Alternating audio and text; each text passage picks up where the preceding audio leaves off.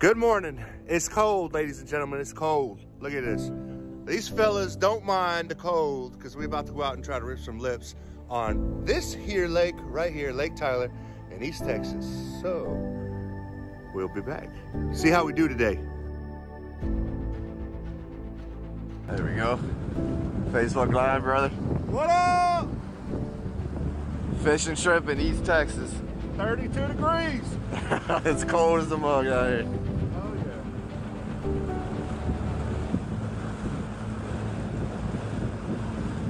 yeah. Ain't nothing prettier than watching the sunrise. No, I'm gonna try to get the sunrise and sunset in every state. Oh, that's cool. So I got New Mexico, Colorado, and Texas. Just keep it up. You don't see them very often. When you do, you gotta pull out the camera, because that screams America. There he is, because he knew we had a hero in the boat. That's right, that's right. We're here with Brandon. Yes. Tompkins came all the way down from Denver, Colorado, and we was just sitting here chatting and talking about I guess I'll just start from the beginning, but you know, I'm on a path of recovery and healing myself. No different than any of you guys out there listening right now.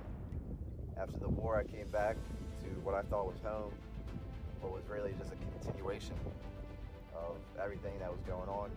I never seeked help. Instead, I decided to fix myself like we all do, right?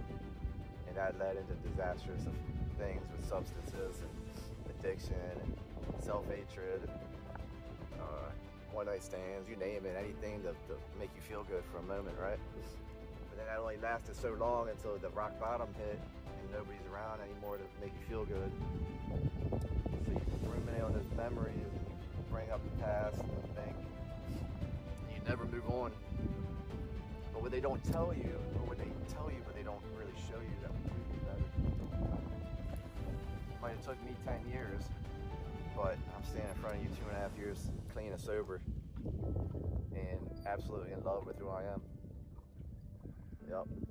Yeah, we do get better. We don't have to be on, you know, you take the medication as much as you need it, but you need to work on yourself just as much as those doctors are working on you. You know what I mean? Like, you can't put all your merit into taking a magic pill and feeling good the next day. You have to stop dying and start living. I've spent the last, well, not the last, but I spent 10 years of my life absolutely, literally dying on a couch when nobody cared to say anything to me until I got up, decided to make an effort in life, just make an effort at this. Just like we did back in the army, got up, strapped the boots on, and went to work. That's what you literally have to do with life now. It's fucking hard sometimes, and it gets there, but we're soldiers, right? This is what we do. This is what we continue to do.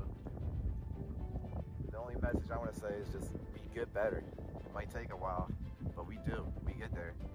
And we never can give be up. happy too. We can be happy. That's the thing. We can smile. We can be happy. I'm from Baltimore, a heroin addict on the streets, in the gutter, shooting up with homeless people. I'm in East Texas now, fishing with brothers, enjoying life. 2.5 years later, free, sober, clean, happy. Beyond happy, let me tell you. I'm now traveling the country and finding all my brothers I haven't seen in 13 years just to give them a hug. And I could never have done that if I'm not where I'm at now. So you just gotta strap your boots on, get to work on this living stuff. It's a lot better than dying, I'll tell you that